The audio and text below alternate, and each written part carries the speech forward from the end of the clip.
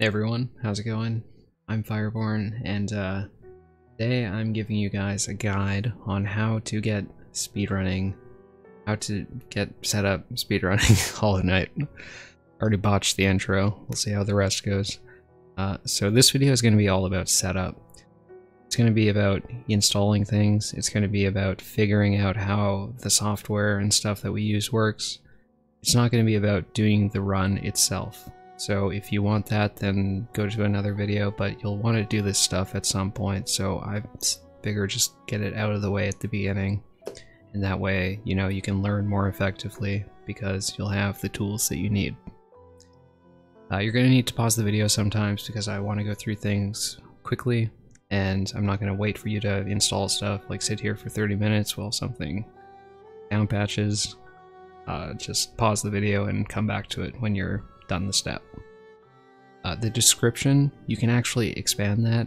Most people don't know that. There's going to be, you know, information there that should be useful. So if you need to skip a section, there's going to be a timestamp that you can click, and each section is going to have its own like links and information that you might need to copy and paste. So just be aware of that. And you know, if you have a problem, try and fix it on your own first, but you can come to the Hollow Knight Discord and go to the speedrunning chat and just make sure you're clear and give details about what your issue is. Don't just say, you know, I've got a problem. Explain your problem first, okay? And blue names, so if you're a speedrunner, you can get a blue name, but you actually have to submit a run to speedrun.com before you can get the role, okay? You can't just get the speedrunning name, the blue role, just by asking. You have to submit a run, then ask, okay? You can just ask in the speedrunning chat once you've done that. Okay, so first things first, we're going to talk about selecting a category. You might already know which category you want to run, and if that's the case, then just go into the description and skip. Okay? So, category names describe two things. It's the required objectives of the run, as well as what glitches we're using.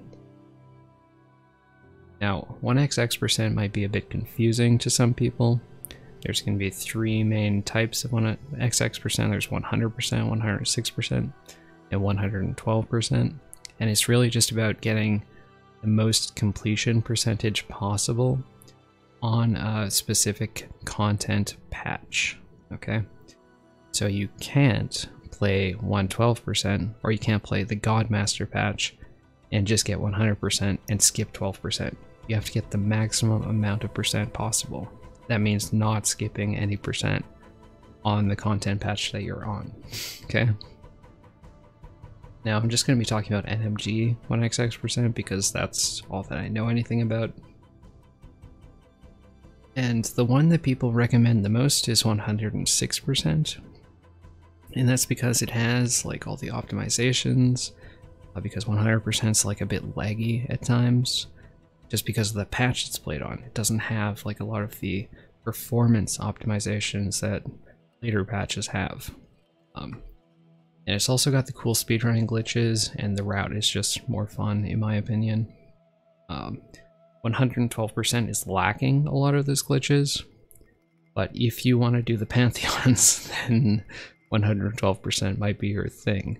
Now, it's very punishing, but it's also pretty cool to end with Pantheons, so, you know, if you want to risk, you know, losing 30 minutes at the end of your run, then that makes you feel like a badass, then that might be your thing, okay?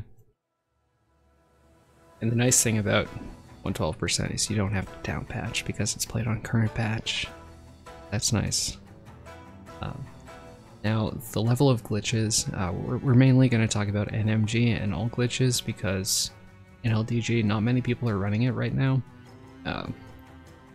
So, what's a major glitch? It's just totally arbitrary, honestly. The community just votes and we decide whether something's a major glitch. Now, obviously, we try to stick to a meaning of major that's actually making sense. Major glitches we usually say are like stuff like out of bounds, invincibility, flying around, stuff like that. Whereas minor glitches we allow, okay? So it's not glitchless. There's no glitchless in Hollow Knight. If you want to run glitchless, you can, but no one's going to run it with you because some of the glitches are like really add a lot of quality of life to the game, okay? Stuff like inventory dropping makes movement way cooler. There's stuff like Baldur insta-kill, so you just instantly kill one of the Baldurs, and it's really nice because the Baldurs suck. Everyone hates them. And then all glitches, okay? All glitches, you know, pretty straightforward based off the name. There's no arbitrary decision on what's major and minor. It's just you use all the glitches, okay? And that includes stuff like super slides, which make you fly really quickly in one direction. Room duping, so like overlaying rooms on top of each other. And get like multiple enemies and multiple items in the same room. And storage out of bounds. Okay, storage out of bounds, it lets you go out of bounds. I'll show it in a little bit, but that's all you really need to know. You can jump around the outside of a room and just kind of like navigate to a different transition in the room by going along the outer box of the room. That makes sense. One of the downsides of all glitches is that not many people run it, so there's less resources to learn from. There's less people to talk with it, or to talk with you about it. So it's going to be harder to learn, and it's also really punishing. But, you know, if you're the kind of person who really likes to figure things out, then, you know, NMG might not be your thing because a lot of it is already figured out, because so many people have run NMG that, you know, people know what to do in every single room. They know all the, like, movement, all the, like, spots, like, the, inputs you need to hit, whereas all glitches is going to be less figured out, in a sense. And it kind of depends on which all glitches category you're looking at as well. And the other thing is it needs a load extender mod, so loads need to be long enough for you to do certain glitches, and yeah, most people are going to need to use that mod, otherwise you can't do some of the glitches, which kind of sucks, but you know, it is how it is. So I'm going to be going on to the speedrun.com leaderboards to show you a few things. When you open them, this is what you're going to see. So the objectives are at the top, and the level of glitches are also here. So if you want to look at some of the runs, you can see each of the submissions. One thing you want to look at probably is how many people are doing runs recently, because that might influence your decision a bit. Like, if people are doing runs, then you're going to be able to talk with those people about the runs that they did. Okay, so it's just like, it's going to be more of a community, and it's going to be more people to ask questions of. Like, some of these categories not many people are running, but maybe in the future that'll change. And maybe you want a category that people haven't been running lately because you want to be able to figure things out for yourself. Maybe that's like more interesting to you. So if that's the case, then you might want like 106% all glitches. No one's run it, so maybe you can be the first person. Maybe there's a reason why people aren't running the category, so you might want to ask first, but yeah. And just like when you're deciding on which categories to run, you might want to check out a video. So checking out like just the world record VOD, pretty helpful, and you can skip through the video and see like, oh, this dude's flying around and that's pretty cool, or maybe you hate it, but you can get a good idea of whether you'll like the run or not. You can see he's using Dash Master, which is pretty cool. This is one of the few categories which actually uses Dash Master, which is awesome. You can see storage out of bounds. Let me just show that off. Opens the menu while he's in a transition and closes it before... Oh, let me skip back a bit. He closes the menu before he enters the room, so that gives him control of the character before he enters the room, and then he can just stay out of bounds. And he falls down to another transition. You can't even see anything, but you know, some people might like that. Some people won't, but you know, to each their own. Yeah. So let's look at the individual levels. So you know, if you're, a lot of people are into Pantheons or like White Palace, you go into the level leaderboard, you can check out those runs. And also just like take a look at the VODs. Monsters at the top of a lot of these. And there's also like White Palace and Colosseum. And there's the category extensions. Okay. These are all of the meme runs. Most of these runs are pretty awful and are just done for comedic value, so I wouldn't recommend them, but if you really want to do them, it's an option. Again, would not recommend it, but they exist. And yeah, once you've decided on which category to run, and you're through with all of these steps, you can look up guides on speedrun.com and, you know, just look for your category, and hopefully there's something. There might not be, but if you've picked one of the more popular categories, then you'll be able to find something here. Resources doesn't really have too much, but there's a couple things you can download, like save files. Most of these are really old, like, I don't know how old this is, but it's been there for quite some time, and I don't even want to download it because I'm never going to use it. And the load extender mod is also here. It's going to be in the description as well. And yeah, I think that's all I wanted to talk about. Yeah, let's go back into this. And we're going to talk about downpatching, okay? Because downpatching for the vast majority of categories is something you need to do. Now, when you go onto speedrun.com, you can check out the patch column for the category that you've chosen, and it'll show you the patch that everyone's playing on. Now, any percent NMG uses 1221. Most NMG categories use 1221, so that's probably the patch you'll be getting. Most people play any percent NMG or all skills NMG to start with, but you know, you can choose whichever one interests you most. That's what I always recommend.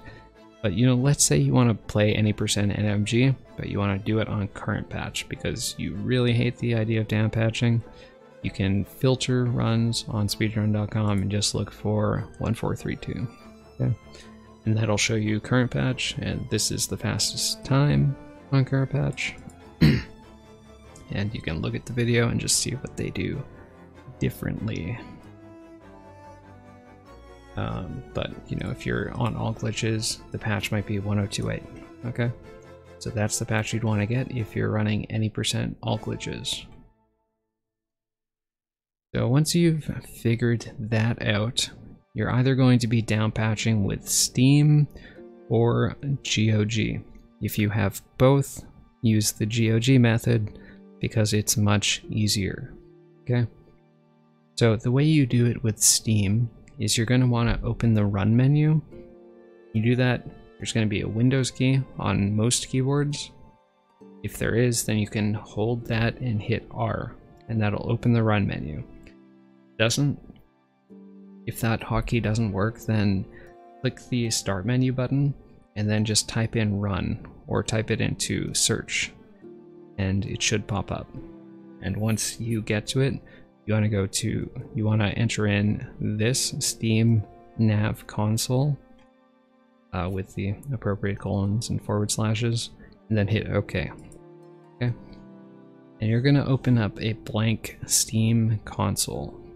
Now, Once you get this, you want to go into the description and find the download depot code for the patch that you've chosen. Okay. You're on 1221, find the 1221 download depot code, and then copy and paste the entire thing. It should look just like this, and then hit enter.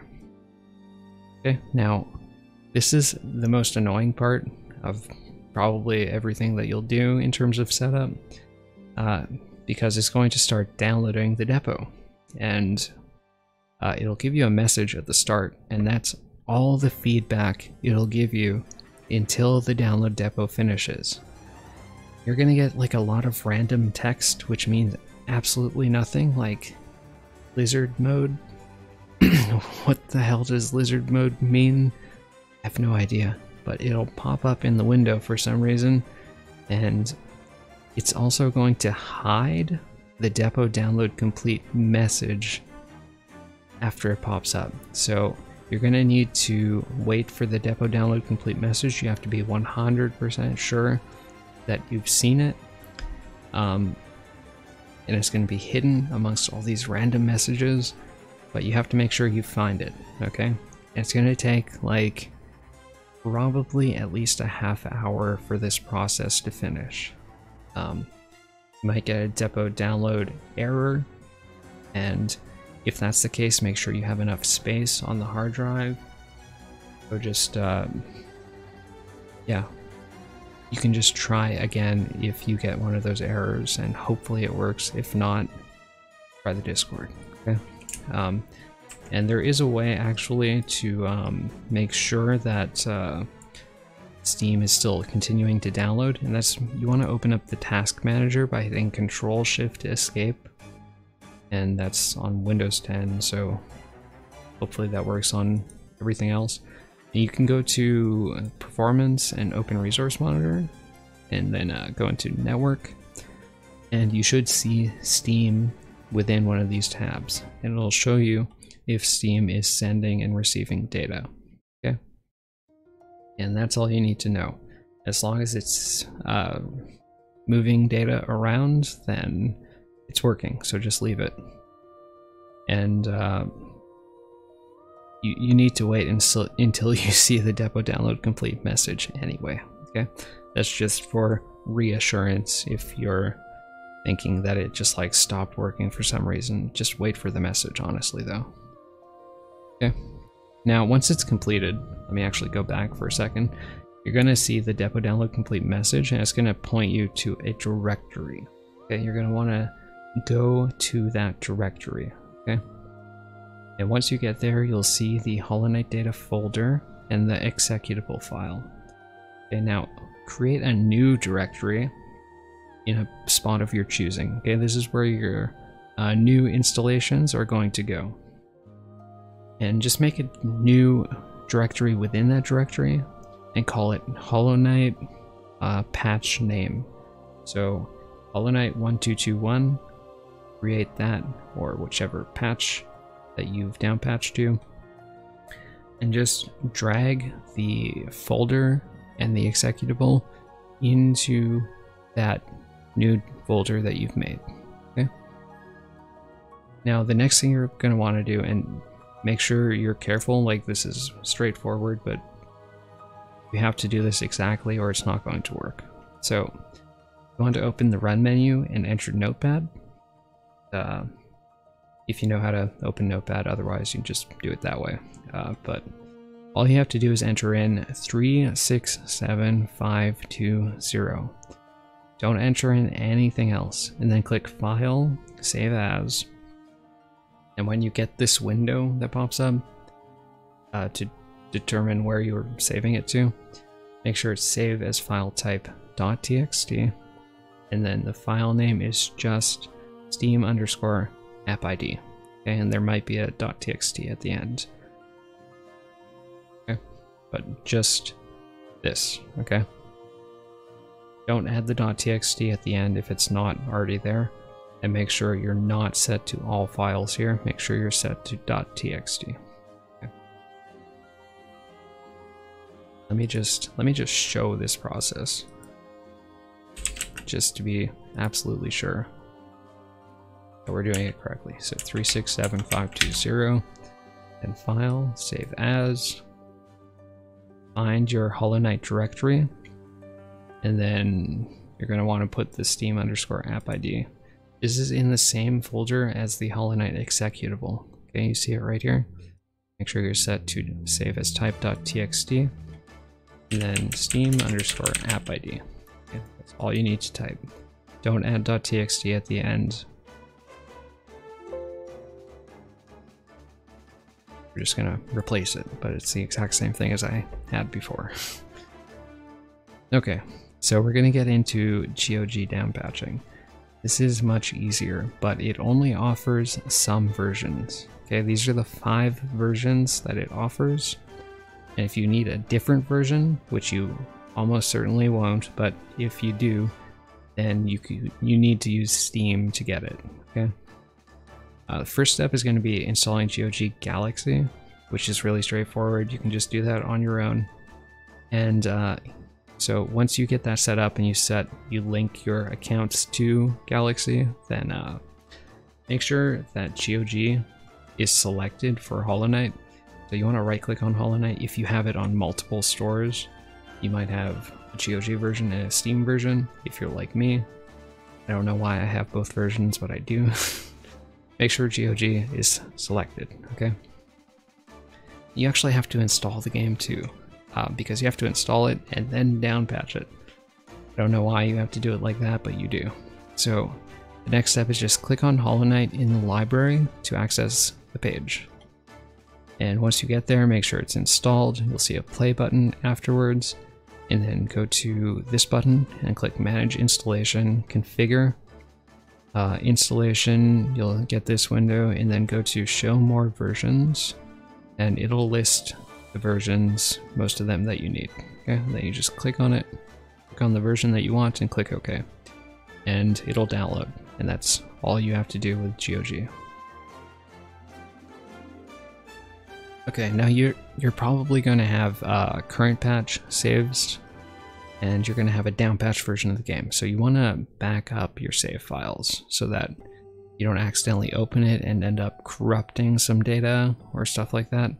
So you can just open up your run menu again and go to app data, or %appdata%, sorry. And once you do that, you'll just click OK and you'll get sent to a roaming folder. You want to navigate back one directory to an app data folder, and then you'll have these 3 folders here: local, local low, and roaming. Go into local low, and you'll find a Team Cherry folder there, and then Hollow Knight. And within the Hollow Knight folder, there's going to be a bunch of .dat files. The ones you want are user1, user2, user3, and user4. And that just corresponds to user1 being the top file and user4 being the bottom save file. And you can copy those files and just paste them somewhere else. You can just make a new folder within the save file folder and just name it Save File Backups and throw them in there. This is also where, like, if you download some saves, this is where you'd paste them. Just overwrite whichever user1, user2, user3, user4 that you choose. Okay. Now at this point, once you have your downpatched installation, you want to test everything, because we're going to be installing some mods, and if the mods don't work, we want to know whether the issue was the downpatched installation or the mods, not just installing the mods and not knowing what the issue is exactly. Okay. So to test, what we're going to do is we're going to open the executable of the downpatched version that you installed and go into the main menu, and you want to look for the patch version. Okay. If it's current patch, it's probably an issue with Steam_appid.txt. If that's the case, if you're opening the game and getting current patch when you shouldn't, look for the .txt file in the description and just download it and try replacing the steam_app_id.txt that you made. Just try replacing it with the file that I provide and see if maybe you saved it incorrectly, okay? And after you check the patch version, load up a new file. You can just make a new game, save, and make sure you can get in-game, okay? And if you can, good. If you can't, then you might want to check your depot download and try downloading it again. And if that doesn't work, then come to the speedrunning channel and ask for help. Okay, I'm gonna take a swig of water, 1 second.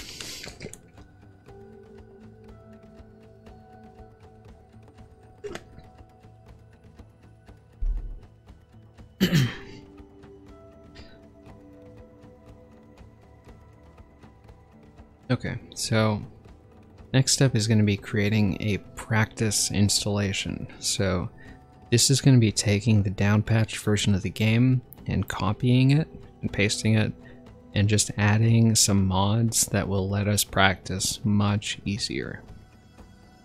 So take the GOG installation folder, which will look like on the right, and go back one folder, copy and paste the folder just so you have an extra copy of it. Same with Hollow Knight 1221 for Steam. Like if you did Steam downpatching, just copy and paste that folder and then add debug to the end of the folder so that it's labeled properly, okay? Now the first step is going to be downloading Modding API. Now different versions of Modding API exist depending on both which store you bought it from as well as which patch it's for, okay? And really old versions don't have modding API, so you'll have to install debug mod a little bit differently. So if available, you're going to want to use the universal version. Okay, and when you go into the Google Drive for modding API, it's going to look like this, okay? So universal, I see that, and I'm going to use this version, so just right click it, download. That's for patch 1432. So what if you're on 1221? Then you'd look for Windows if you're using the Steam version, GOG if you're using the GOG version, then Mac and Linux. So just choose which one you want to download and download it. Okay, now back to the PowerPoint. Once you've downloaded the zip file, navigate to it and right-click Open With in Windows Explorer, okay? Then you're going to see the Hollow Knight data folder and the README. You can follow the instructions in the README if you're confused, but all you really have to do is take the Hollow Knight data folder and just copy it, just drag it into the folder with the Hollow Knight executable in it. So go into the Hollow Knight 1221 debug or whatever it's called and just drag in Hollow Knight data so that the files within the Hollow Knight data folder get moved into the new installation, okay? Get asked to replace any files, say yes. Now you want to open the game at this point and just make sure that you see modding API at the top. You're not going to see debug mod yet. If it's installed correctly, then you'll see this in the top left with the main menu. Now, next step is debug menu mod, more commonly just called debug mod. But so these three patches are going to install something a little bit different. 1028 is going to use mini debug, which doesn't come with a UI. And you're going to need to look up the hotkeys. I'll have a list of them in the description. It also has save states, so don't worry about that. 1221 and 1432 use a save state DLL file, and save states are super useful, but not all patches have it. So if you're on a different patch than those three that are listed, you're going to have to go into the Google Drive and find debug mod for that patch, okay? And to install it, you're going to want to go into the debug installation folder, and then Hollow Knight data, and then managed, and then mods, okay? And put the DLL file within that mods folder, okay? Should be debugmod.dll, just as shown here. You can see in the bottom left, we're in the mods folder, debugmod.dll is there. Very straightforward. Mini debug, so for 1028, you're going to need to replace assembly c#.dll within the managed folder. So you want to go here instead and just replace that DLL file. And you're not going to be able to see it in the menu like so, but it should be working, and you can tell just by going into a game and, well, testing the hotkeys. Okay, so adding Steam shortcuts, this is totally optional, but you might want to add these shortcuts into your Steam library. If so, just go into Steam and click Add a Game in the bottom left, and you can go to, you can click Browse, and you want to navigate to the exe file for the downpatched version. So like in Hollow Knight 1221, add this hollow_knight, and then click OK. Then you're going to click Add Selected Programs. Okay, now you're going to need to search your library for hollow_knight, because that's what's going to get added. And you're going to want to right click on that and go to Properties, and then within the window that pops up, you change the top value of hollow_knight. You want to change it to like Hollow Knight patch name or Hollow Knight patch name debug. And you can just repeat the process for any other installations that you have. Okay, so we're gonna skip the FAQ for now, and we're going to go into looking at how to use debug mod, because that is super important. So let's just load up this save file. Now, this is what it's going to look like when you open your first file with the game, okay? Now, you might lose these menus at some point. You can just hit F1 to show all menus or hide all menus. And the way you interact with these menus is pausing, and you can click on them, okay? There's also a binds section here, which we'll get to in a moment. But you see there's a lot of options. If you click hide menu, then you're going to need to hit F1 to get it back. There's cheats, so infinite soul, HP, these are all really useful for practicing. You can give yourself all the charms and charm notches just by clicking on this. All skills, you can edit which skills you have. Now some of these are incremental, so you need to click Mothwing Cloak. So I have nothing right now. Now I have Mothwing Cloak. Now I have Mothwing Cloak and Shade Cloak. Now I have nothing, okay? Or you can just click all skills and give yourself everything. Items also work a bit differently, so you can see there's like Pale Ore, Simple Keys, Rancid Eggs, Geo, and Essence. So if you click it, then you're going to get 1000 Geo or 100 Essence. You can just spam click it to give yourself a bunch. Then there's stuff like the flower. You can give yourself that if you want it for some reason, for practicing flower quest, I guess, or to show off in challenge runs. And you can give yourself like lantern and all that other stuff too. Bosses, the option to respawn bosses is really nice. Keep in mind, like most of this stuff you can hotkey as well, so you don't need to have to go into the menu. Respawn Ghost is for like Dream Warriors if you want to practice those. Now, one of the most important and valuable options is the Dreamgate menu. So I don't have any Dreamgate set right now because I literally just made the save file. But I do have Essence, and I gave myself Dreamgate. So now I can set a Dreamgate using one of these presets that I've made. Yours is not going to look like this when you start, because I have a Dreamgate file made up specifically for any % NMG. So I have all the splits and spots that I want to practice. Now you might be wondering, okay, how do I make my own spots? Like, how do I make my own save file like this? Okay, you want to go to add item, and it's going to add this location that I'm at this moment.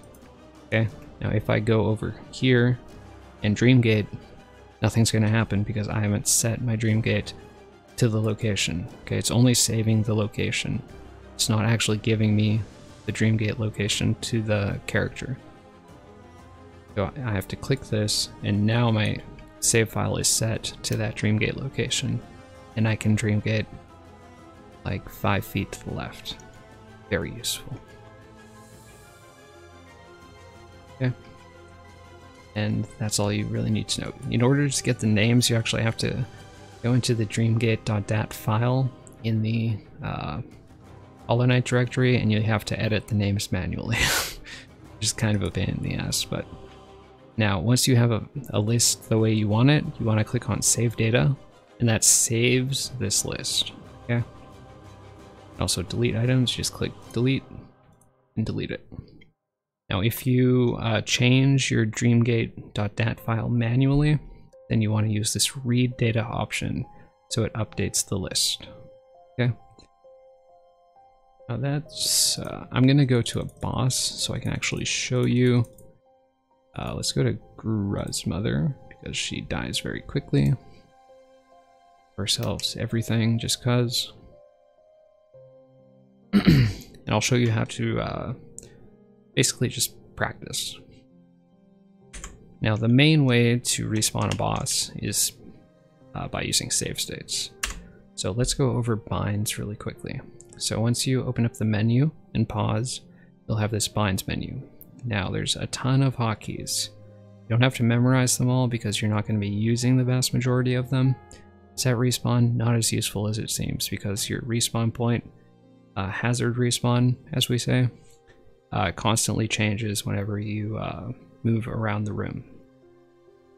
The save state buttons are what you really want to use. So I have mine set to make a save state on 9 and load a save state on 7. You want to set this and you just click the white button and hit the button you want to change it to. And it'll tell you if it's overwriting something else, okay? And advance through the pages here. So there might be buttons that you hit by accident that change things, and you can figure out how to change them back by going through these binds. What are some other important ones? These are pretty valuable. I have these set to just letters on the keyboard. You want soul, HP, invincibility, and no clip all to be set somewhere. You don't really need infinite jump because that's covered with no clip. Or anything else? Not really. So that's all you really need to set.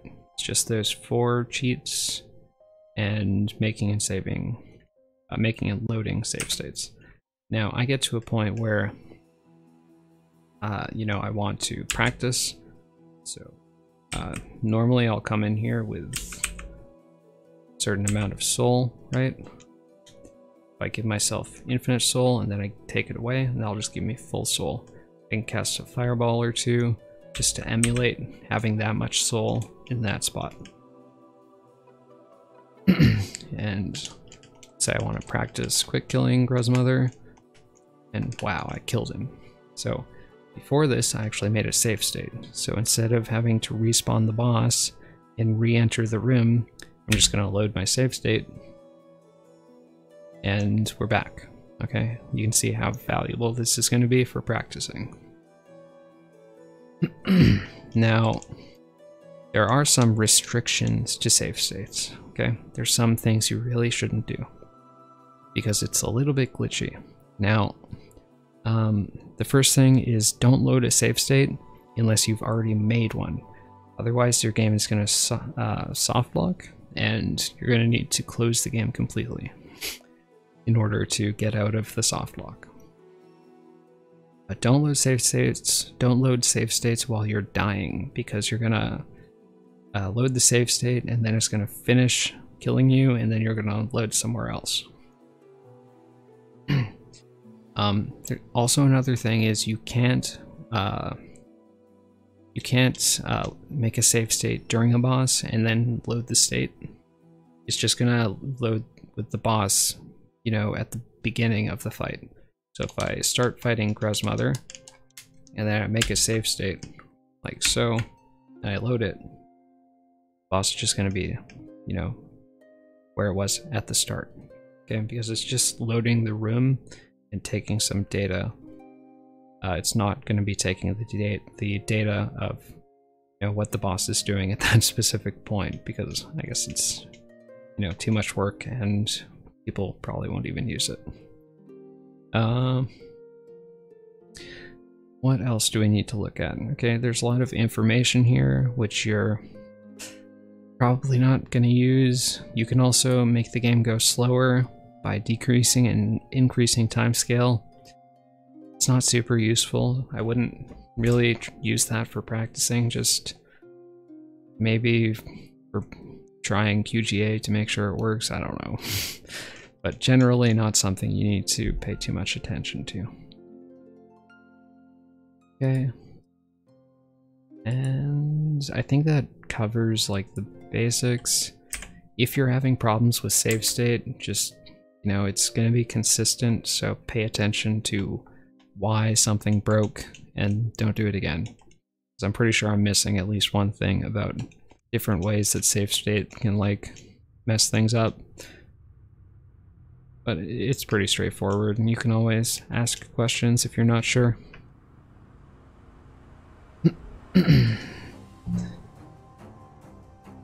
Yeah, I think that's it. So next thing we're going to be getting into is LiveSplit. Now LiveSplit, you're gonna just install it on your own, and once you open it, you're going to get, let me just close this PowerPoint for a second. You're gonna get, okay, and with this window, you can right click it to get a bunch of options. Now, the first thing you're going to want to do is go to settings and set some hotkeys. So reset split, you're going to be using that a lot, but you're also going to be using start split sometimes too. So make sure to set those to hotkeys that you'll remember. Undo and skip split can also be useful sometimes, so having those set to some easy keys is helpful. Pause. Switch comparisons. This happens by accident a lot, and then people are confused why their comparisons are messed up. So just like at least be aware of what keys those are on. Toggle global hotkeys. Don't bother binding this. Just click the check mark so you're sure that it's on. And that just makes sure that you can control LiveSplit even when it's minimized. Like even when you're in the game, you can still hit the hotkeys and it'll take those into account instead of having to like click on the LiveSplit window and then, you know, start split. That would not work out very well.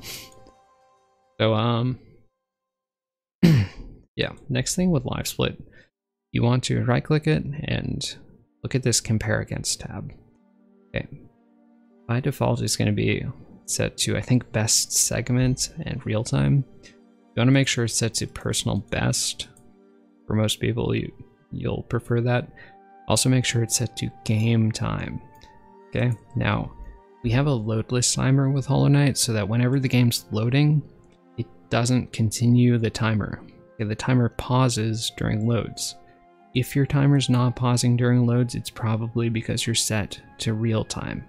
Okay, so make sure this is set to game time. Okay, next thing we're going to look at is the split editor. So open this up, and first thing you're going to want to do is set the game name to Hollow Knight. Okay, you don't have to click this, but just making sure it's spelled right. As soon as you enter this, this is going to pop up, the auto splitter and load remover. If it doesn't pop up, then make sure LiveSplit is able to access the internet, because that's the main reason why it wouldn't pop up. Now you can type in the run category. It can just be whatever you want to type in. And the main thing we're doing with the splits editor is just adding splits. So let's say I want to add Vengeful Spirit and then Mothwing Cloak. Sorry if the keyboard's super loud. And once we have the splits that we want, we'll just add this for demonstration. This would be a very weird run, but once we have the splits that we want, we're going to need to add auto splits. Okay? Now you might think we add 3 auto splits, but we actually add 2. And what this does is, normally when you use LiveSplit, you hit a button, and you might know this from like console runs, you hit a button and it goes to the next split. But with Hollow Knight, we don't do that. Everything is done automatically. So you get Vengeful Spirit, and the auto splitter splits automatically, as implied by the name. And this is how you make sure that a split happens. And a split just refers to like one of these things. So what you're telling here, the LiveSplit here, is when you get Vengeful Spirit, split, go to the next split. So it doesn't really matter which order it's in. You can do it like this. Cloak first. When you get Mothwing Cloak, it's going to go to the next split. Okay, the order doesn't really matter. But having it ordered is nice, so you know, you can double check things. Now, auto splits also happen when the run ends. Okay, don't hit a split button when the run ends, because then your time's not going to be valid, because there's a specific time when the run begins and when the run ends. And the auto splitter takes care of that. Don't start anything or end anything manually. So the Hollow Knight split, there is like a Hollow Knight split in here, like Hollow Knight Dreamnail. If you're confused about that, that's for when you start the Radiance fight by Dreamnailing Hollow Knight. So you don't want that, unless you're doing True Ending or something that involves going to Radiance. If you're doing any percent, then you just leave it like this. It'll split when you get Vengeful Spirit, it'll split when you get Mothwing Cloak, and then when you kill Hollow Knight and end the game, it'll finish off the run. Okay? That's all you need to do. Now, if you're wondering, like, which splits do I add in the splits editor, then you're going to want to go into, like, just check speedrun.com, leaderboards, and go to one of the, like, you can just go to the world record and see what splits they use. And having similar splits to other people is useful because you have a way to compare the times that you get versus, you know, the other runners. Okay, so you wanna have the same splits as everyone else. And also, when there's a community sum of best page, so like the best times for each individual split, you can also potentially compete in the future. Okay. 1 second.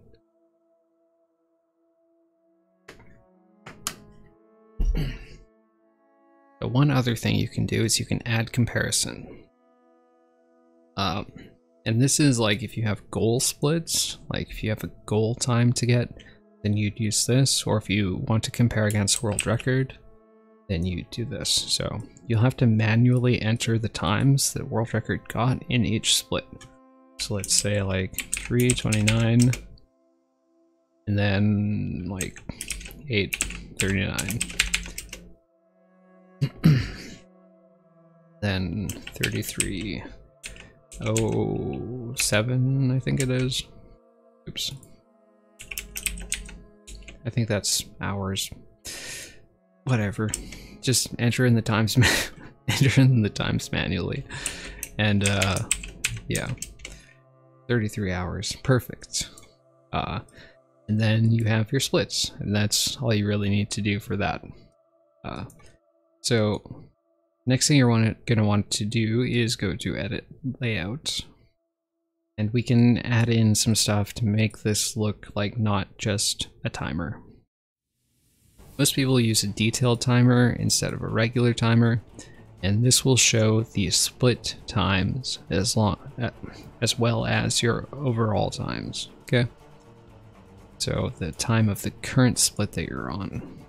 Most people also add a list of the splits, so you can see there's 3 splits and a bunch of blank space. Because I haven't added many splits yet, I might want to double click on splits and reduce the number of total splits to how many splits I have. And if I have a lot of splits, then I might want to let it scroll through the splits instead. So if I'm doing like 106%, then I might want to just do like 10 total splits shown, and then it'll just scroll through. It'll show 1 upcoming split and just the rest, like all the last 8 splits that I've done. You can also just like go through this and fancy it up. You can choose to show decimal places or the different numbers. And you can also add a column. So if you did that world record comparison before, you might want to add a column and move it to the left, and then say like world record and comparison world record. So this will give you a comparison of your time in this run versus world record. Okay, that's all you really have to do for that. Now other things you might want to add are a title, and you can just drag this to the top and double click on that to change, and you can make, you know, cosmetic adjustments to it, as well as selecting different options if you so choose. Other common things that people add are some of the best, and this is just like a listing of all the best times, and it's just like, it's all your best times in each split combined together. So it's like the best possible run you can get, assuming you don't beat any of your best times for each split. The other thing is best possible time. And how do you do that again? I think there's some like convoluted way to get this. Possible time save. Well, I forget how to get best possible time. Sorry, guys. I'll add it in the description if I figure out how. But, like, that's all the main things that you need to know. There's also one other thing that people sometimes do, which is adding a separate timer for real time. It can get, like, a bit too much information really quickly. But to do that, you create a new timer. And instead of current timing method, which should be game time, you go to real time. That'll show both a real time timer as well as an in-game timer. And because we've got a decel timer, it'll also show the split timer. Okay. And yeah. Now I've got Hollow Knight open and LiveSplit's open, and that's a problem. Okay. So I'm gonna save these splits really quickly. Just wherever, because this is for demonstration purposes. And you have to open up LiveSplit after you're at the main menu of Hollow Knight, okay? Otherwise you're gonna run into problems like it might not start automatically. If you have that issue, then maybe try, well, make sure you've already opened LiveSplit after being in the menu. You might also try right-clicking LiveSplit, running as administrator. Okay. Now LiveSplit is open. Now I have OBS set up in a funny way, but if you start the game, then you're going to see. Let me just skip through this. Sorry for the deafening keyboard noises, but you can see it automatically started. I did not, you know, hit any button or anything to make it start. And if I give myself Vengeful Spirit, maybe it doesn't work with Debug mod. Okay, it did work. I was a bit confused because, yeah, anyway. As soon as you get the ability, it auto splits. Okay, pretty straightforward stuff. Now I'm going to stop that, and we're going to get into talking about OBS. Now, OBS is the software that we use to record everything. I'm just going to mute these so I don't see the bars distracting me. So the first, like when you install OBS, you should get a window pretty much like this. If you are missing anything, then you can go to View and just you can turn things on and off here. You can also set a profile, like if you want to have profiles for streaming and also for like YouTube, like doing offline runs, you want it to be higher quality or whatever, and you can set those up here. You just make a new file and then you start making changes. Now, first thing you want to do is go into settings, and there's a bunch of settings we're going to need to change. Okay, so stream is the first thing you'll want to go to, assuming you're streaming. If not, then don't go here. So you can set up Twitch, and you can also connect your account. That's just going to ask you to log in, and once you've done that, you're connected. That's all we really need to say. Output. So output's going to be all of the settings related to like your video quality and stuff. So here you're going to want to, the first thing you want to look at is output mode. Go to advanced actually, just so we can select the right encoder. So there's two different encoders that you can use. Well, there's three, but there's two that we want to look at. One is this NVIDIA New. This is one that is more taxing for your graphics card, whereas X264 is more taxing for your CPU. So if you have a really good graphics card, but not a very good CPU, then you want to use this. If you have a really crap graphics card and a really good CPU, then you're going to want to use this. Otherwise, just try out both of them and see like if either of them has like it's causing any problems with the game running slowly, then you might want to try the other one. Okay. I always use this one because I have a decent GPU and CPU, so I'd rather just tax my GPU and make sure that the CPU, so that the game has enough, CPU resources to make use of, because that's gonna cause a lot of lag otherwise, potentially. Now, bitrate is the next thing you want to look at, but in order to figure out which bitrate to use, we're going to want to look at an internet speed test, so you can just Google that and run the speed test. And it's going to take a second.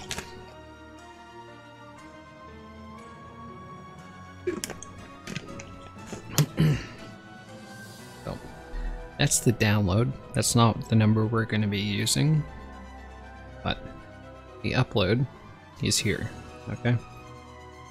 Now, this is going to be like the maximum amount that you can upload. 14 Mbps. So I'm going to convert that to kilobits per second, just like type in this. And 14 megabits per second equals 14,000 kilobits per second. Wow. And once you get that, I can upload at 14,000 kilobits per second. Not something you want to do, because people are going to be forced to download that amount. And some people don't have internet connections that can handle downloading that amount of kilobits per second. And Twitch is capped at 6,000 anyway. The thing is that when you're a new Twitch streamer, you don't actually have quality options for the most part. So if you set it to 6,000 and someone's computer can't handle 6,000, or someone's like on mobile or something, then that's going to be too much and they're not going to be able to watch your stream. And you don't really need that high of a bitrate anyway, because it's not like we're, doing an IRL footage thing where, the camera's like super shaky and stuff. It's just speedrunning, so you don't really need like a super high bitrate. For some games you totally might, but not for Hollow Knight. And the bitrate also depends on what kind of resolution you're using. So if you want to use like 1080p and 60 FPS, then I recommend trying something at like 3500 bitrate, assuming your speeds are high enough to support that. If you did the test and said you have 2000 kilobits per second, then guess what you're limited to? You can't go above 2000 kilobits per second, okay? You might want to do multiple tests just to make sure you can't go above that. And you also want to give yourself some wiggle room, so if it says my max upload rate is 2000, then you might want to go to like 1500, okay? And that's going to be kind of low quality, so you'll want to make some adjustments to the resolution, okay? Now, you want to make sure this is set to constant bitrate, because I think that's the only thing that Twitch supports, and you're going to be doing local recordings as well, probably. I recommend doing so. I set this to MKV, I believe, and I'm not sure how much it matters, but that's what I use. So set this recording path to somewhere that works for you. It might be a different hard drive, or just a different file path, but that's where your recordings go, so you can change that. You don't need to change anything else anywhere otherwise. Same with audio, you can leave that all as basic as long as there's no issues.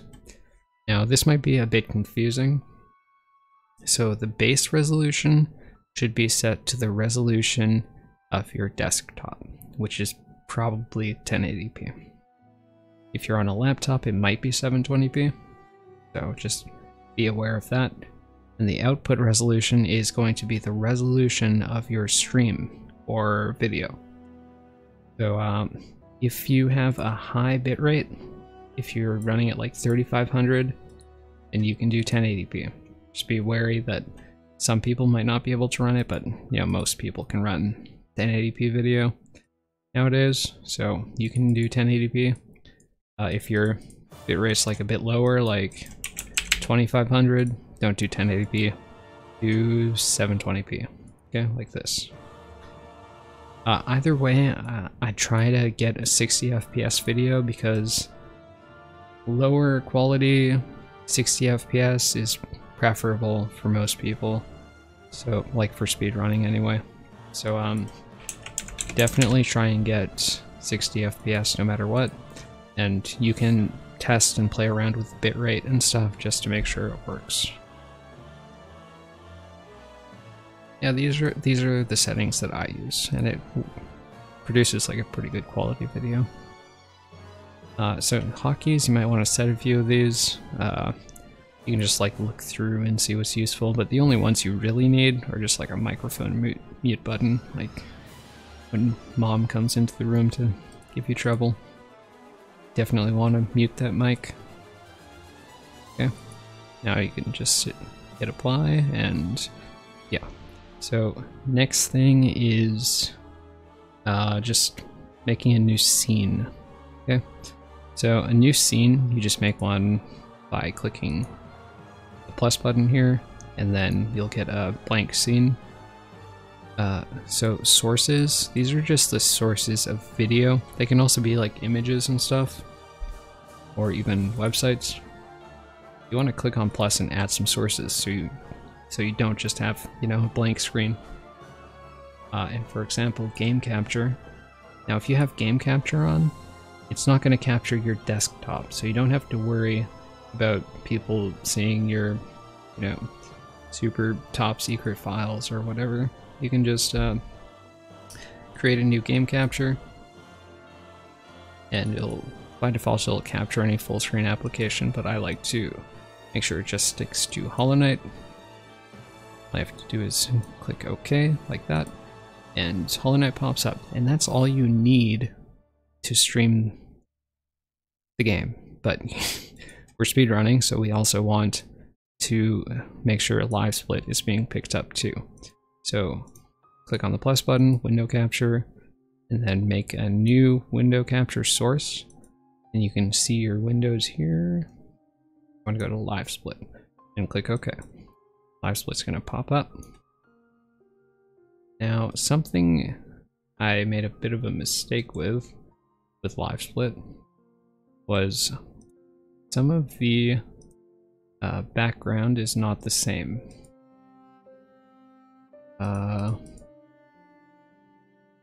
Not exactly sure why Mothwing Cloak is gray, but the others are not. Okay, so you just want to go to splits and make sure it's all plain. And what this will let you do is you can make it transparent. Okay. Now, not everyone likes this. Some people just prefer to make their game capture smaller and then have LiveSplit on the side. That's totally up to you. If you're running at a lower quality, then it might be better to go like this, because having LiveSplit transparent on top of things can make the LiveSplit text super blurry. But if you're running at like higher quality, that's not really a big deal. So you want to go to LiveSplit and window capture for you want to go to OBS and go to window capture for LiveSplit and right click and hit filters. Then add a color key. Okay, and then color key type. Yes, I forgot how to do it for a second. So go to select color and then pick screen color. Okay, now you'll see this is the screen color of LiveSplit. We're going into a new part of the OSD. Hooray. And you can just capture the color of the background of LiveSplit. Okay, and then once you've done that, click OK. And it's going to get rid of the background. Now you want to make sure the background isn't colors that are shared by the text or anything else on LiveSplit. Otherwise, that'll also be made transparent. Okay, that's done. You just click OK, and you've got transparent LiveSplit. Now there's separator lines, which make it look kind of dumb, but you can figure out how to get rid of those pretty easily. So we've got LiveSplit going. Now, other things you might want to add to this are like a video capture device, like your webcam. You can figure that out on your own, but that's how you add it. And one thing that I want to show off is Gamepad Viewer. So you can go to gamepadviewer.com, and if you have something hooked up, just hit a button on it. And you want to go to currently viewing player 1. And it should detect the controller that you have, but if you want it to show up as something else, you can click up here and change it. You can also change the background, but that's not a big deal. So once you've got this recognized, you go to info here. You want to go to CLR browser installation. And you want to go to the URL generator. You can change some of the settings here, or you can just leave them. And then you want to click up top, and that'll copy it to your, well, whatever. You can tell I'm caring less and less about giving proper explanations as this video goes on. Anyway, you go to plus and go to the browser source. Let's create new. Okay, all you have to do is paste the URL that you just copied into here and just click OK. It'll say disconnected until you hit a button, and then that's it. It'll automatically get rid of the background if you use a browser source like I did. And you can just change it. Now, if you want to make this transparent, you also want to right-click Filters and go to Color Key. And I think there's an opacity options, but you can just, let's say you want to make it pretty transparent, go like 50%, and you can still see the game behind it. You don't need it to be like huge. Something like this size might be good. You don't even really need it at all, but it can be nice to have. Some people like to have that on the screen. And that's pretty much it for OBS. So let's move on to how to crop files. And that's with a program called Avidemux. I think I'm saying that correctly. And I accidentally closed it, so let me just open it up. And this is what it looks like. Okay, so it's very straightforward to use. And the reason why you might use this is if you're doing like offline runs and you have like a big video file, like that's like 3 hours long, and you just have, you know, a 30-minute run that you want to upload. So you're gonna take one of those big files, and you can just open it up and you figure out the starting point that you want. So you just browse through until you find the start of the run. So, you know, here's the start of the fight. So here's where I want to start the video. So you go to it and then you hit Control and then page up, and that's gonna be the start. And then you go to the end. So there he's dead. So you go Control page down and it'll show you in the bar at the bottom. Then you want to go to MP4 Muxer, and you're just copying the video and audio output. You're not going to be encoding it in any way, so it's going to be very quick. And then you just go to save, and you can say Dung Defender, and there's the video. That's it. And you upload the dungdefender.mkv that you just made. And that goes onto, you know, probably YouTube. But I'll leave you guys to figure out how to upload a YouTube video. It's very easy. Now, pretty much the last step that I want to go over is how to upload things to speedrun.com. Okay. Now, you can either do Twitch highlights and make sure you highlight it, because that makes sure that the VOD will stay forever. Or maybe not forever, but you make sure that the VOD doesn't get deleted, because Twitch automatically deletes things within a certain period of time. Or you can link to like a YouTube video or whatever other video service you use, but we prefer Twitch or YouTube. So once you got that, go to the leaderboard page and click Submit Run, and you can pick your category here. Time without loads and time with loads. So what does that mean? So if you go to LiveSplit, your time without loads is going to be the game time, which is the main timer that you're using. So you got a 33:07, that's what you enter. And time with loads, that's going to be real time. So once you get the PB, you just load up the split file that you used, and real time, it'll show you the split time for that PB in this column. Okay, so you want to find the time at the very bottom. That's going to be like your real time for that run. Okay, then you enter that, might be like 33:50. Okay, now the patch that you used, you should know that. Just enter it in here. Then NMG and like the level of glitches that we're using, and then the console date you don't need to change. Video link the video here. Splits IO, don't worry about this. You can add a cute little description if you want, or you can leave it blank. And once you've done all that, you can click submit. Now don't worry if you mess anything up here, you can actually edit the run. Don't send the run in again. You have to go to the submission that you made and then edit it. Okay. So yeah, and if you really mess things up, you can talk to one of the moderators in Discord. Just go into the speedrunning channel and ask if you have any questions about that. So before we finish up, I'm going to go over some more of this FAQ. Because these are commonly asked questions and issues that people can have with the run. Okay, so controller or keyboard?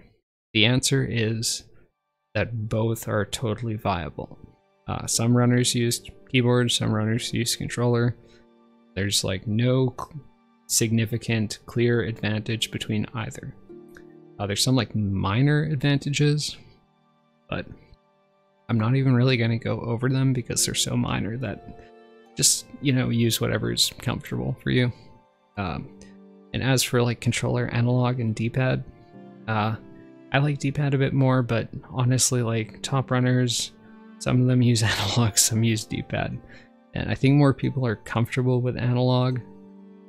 So, you know, if you're comfortable with it, then don't feel obligated to relearn something else just because, you know, another top runner uses it. Just use whatever you want.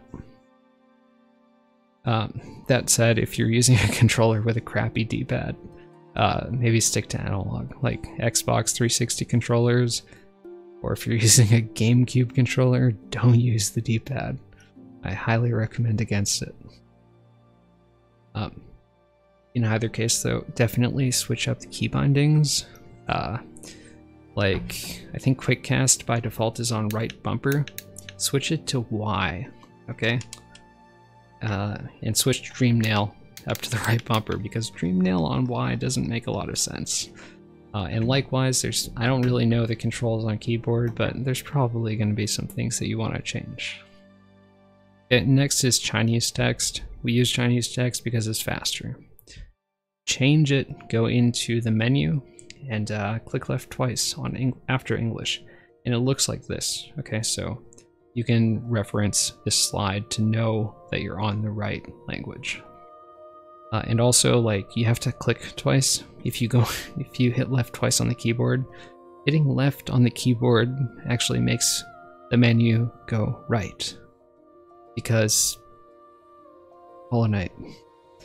Anyway, save files, we went over that earlier in the in this lesson, but this is where you find them. You can back up your save files, you can replace save files. You just have to go to those directories. Now, some people might have problems with the game lagging. I say some people, everyone will, but some people more so. And the reason is because the game runs very poorly at a low FPS. The lower your FPS, the more poorly the game is going to run. That's just a reality of Hollow Knight. If you're running at like under 100 FPS, the game's going to run really badly. And that kind of sucks. And if you have VSync on, then the game is going to run at an FPS equal to your monitor's refresh rate. So turn VSync off.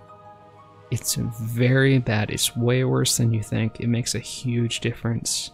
A lot of people in their casual playthroughs have VSync on the entire time, and they wonder why they kind of suck at the game. It's because of VSync. Well, it might be because of other reasons too, but VSync does not help. Okay? Turn VSync off. Particle effects to low can also help. And if you really struggle to run the game, make sure other background processes are closed, and you can decrease your resolution if you have to, but that's like a last resort, because who wants to run at a lower resolution? Okay, common issues. Okay, registry issues. Now, sometimes when you downpatch, you'll get like really weird glitches, like you can't get off of a bench, or you go to a shopkeeper and you try to open their inventory and it's just a blank screen, and you soft lock. If you get some weird glitches like that, or massive lag, or just random crap, it's recommended to delete your registry. So enter the run menu, like we've discussed before, and type in regedit and hit OK. It'll open the registry editor. So from there, you want to go to HK current user, software team cherry, then right click on the Hollow Knight folder and just delete it. It's not going to change too much. It's going to change your menu settings only, like VSync, like we just talked about, as well as your controls are going to get deleted. But that's it. It's not going to delete your save files. And hopefully, if you delete your registry, then your issues will be fixed. There's also an issue with sound volume. So in the sound settings menu, you can adjust the volume of the sounds from like 0 to 10. But if you have your sound set to like 2, some sounds will randomly just play at 10, regardless of what you have it set to. So obviously if you have your sound set to 2 and that your Windows volume at a normal volume so that you can hear 2 sound settings, well, then a sound that's being output at 10 is going to be extremely loud. So I recommend just keeping your sound setting at max in Hollow Knight and just adjust your volume in Windows instead, so you're not deafening yourself constantly. And your viewers if you're streaming. Or maybe you have fun with that, I don't know. But FPS being too high is also an issue, okay? And the reason is because the game runs at an uncapped frame rate by default. So, you know, if you have an FPS of like 500, then your GPU might be like overheating. And also FPS being too high can be an issue with some glitches because they're like, you need to hit things on a certain frame. That's not exactly how it works, but like that's roughly the idea. The higher your frame rate, the more difficult some glitches will be. The utility that we normally use is RivaTuner Statistics Server. You can also turn on VSync and it'll just switch the FPS to your monitor's refresh rate. But that has like less control over the exact FPS that you end up with. So after you install the program, you will want to open it and it'll give you this icon in the taskbar. Right click it and hit show. You'll get a window where you can hit add at the bottom left. You just want to add the Hollow Knight exe file, okay? Once you've done that, you can set the frame rate limit, which is also in that window. I like setting it to around 300. Once you start getting lower than that, you're going to run into more stuttering and lag. And under 200 starts getting bad. But if you're running like all glitches or something, then multiples of 50 are what you want for super slides, apparently. I'm not an all glitches runner, so I don't really know for sure, but that's what people go with. Okay, and that is all. So make sure you check through the resources that I've listed, and you know, good luck with learning the run. It's been like a lot of setup. I'm pretty tired because this is my second take, so because I realized I was recording improperly the first time. So that's fun. If I sounded really tired in the video, that's why. Anyway, thanks for watching. Again, if you have questions, just come to the Discord and make sure you've done your research beforehand, but feel free to ask questions. You know, people would be totally willing to help you out. I won't say they'd love to help you out, but they'd usually be willing. Anyway, that's it. Thanks guys, and good luck. Have fun with Hollow Knight.